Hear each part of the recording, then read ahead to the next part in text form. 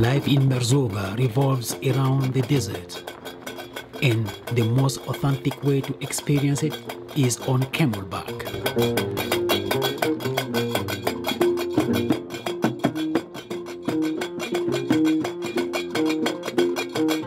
Being behind or on those camels, I couldn't stop thinking about the condition of those enslaved blacks who were shackled and dragged across the desert with the merchandise and goods under some of the most extreme heat, from one marketplace to another.